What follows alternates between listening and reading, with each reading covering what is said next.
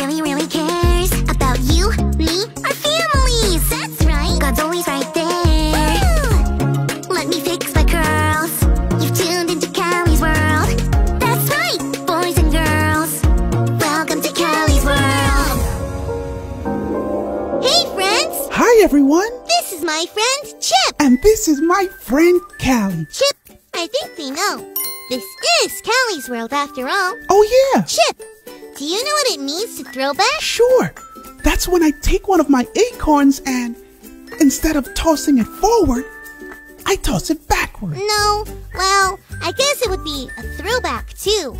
But, the throwback I'm talking about is when you remember something from a long time ago. Oh. So I thought it would be fun to throw back to the first time we met. Oh, yeah. Let's throw back. Friends, will you throw back with us? Let's go! I was trying to learn to skateboard. It wasn't going very well. I kept falling and falling, but I kept trying. Yeah, and I was standing next to my favorite tree. Then all of a sudden, someone was rolling right towards me. I couldn't stop, so I just yelled, "Look out, little squirrel! I'm learning how to skateboard and I'm not very good yet!"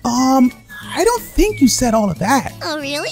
What did I say? All I remember is, ah! Then boom! The squirrel jumped in front of the tree and crashed into me. I was trying to stop you from running into my favorite tree. So that's how Chip and I first bumped into each other. We really bumped into each other. Yeah, we did. We just laid there on the ground trying to figure out what to do next. I remember. I knew I needed to say sorry, but I was still a little sore from the fall. And I didn't know you from any other squirrel. How did I know if you would forgive me? To forgive someone means you don't stay angry about something they did. When you say, "I forgive you," it lets them know that you're ready to let it go and be friends again. But, did Chip forgive me? That is the question. I wonder. What do you think, friends? Let's keep wondering while we check out our Bible story for today.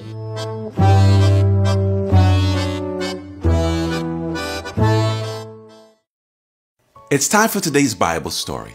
It comes from the book of Matthew, chapter 18. Jesus wanted to teach the people about forgiveness. When you say, "I forgive you," you let it go so that you could be friends again. So he told a story. In Jesus' story, there was a king who decided to collect the money that another man owed him. One man owed the king 10,000 bags of gold, but he was not able to pay it back. The king ordered the man to sell everything he owned to pay the money back. The man begged the king to give him time to get all the money back.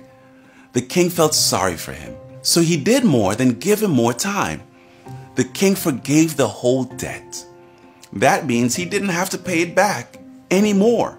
But after, the forgiven man found someone who owed him 100 silver coins. This was nothing compared to what he owed the king before. Just like he had done, the man begged for time to get all the money back. Instead of forgiving, like the king had forgiven him, he had the man put in jail. Others saw this happening and told the king. The forgiven man was brought before the king, and he exclaimed, "You horrible servant! I had the power to punish you, but I showed you mercy and forgave you instead. So shouldn't you have mercy on the other servant?" The king was so angry that he had the man thrown into jail, where he would stay until he could pay the king back. Jesus ended the story by saying that we should forgive others. God has forgiven us so much. Because of that, we can always forgive.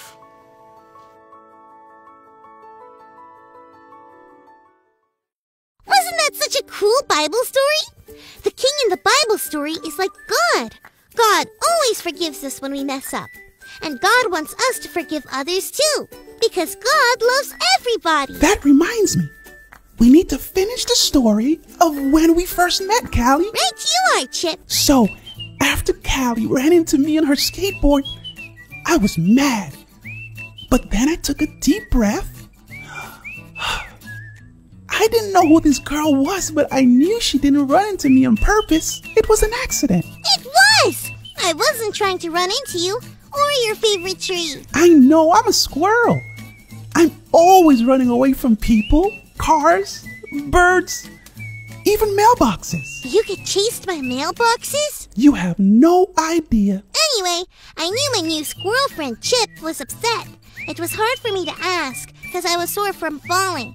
But I said to Chip, I'm sorry for crashing into you. Will you forgive me? I could tell it was kind of hard for you to say that. Friends, is it ever hard for you to ask for forgiveness when you're hurt, angry, or sad about something? Even if you know you should, it's hard. But I did it. You did. You got up, shook yourself off, and said, Of course I forgive you. Let's be friends. And that was it. Friends ever since. Best pals. Whoa. Forgiving others is a good way to make friends. And a good way to keep them too. I'm really glad that God made it so that we can forgive, like God forgives us. Me too. We can always forgive. Bye!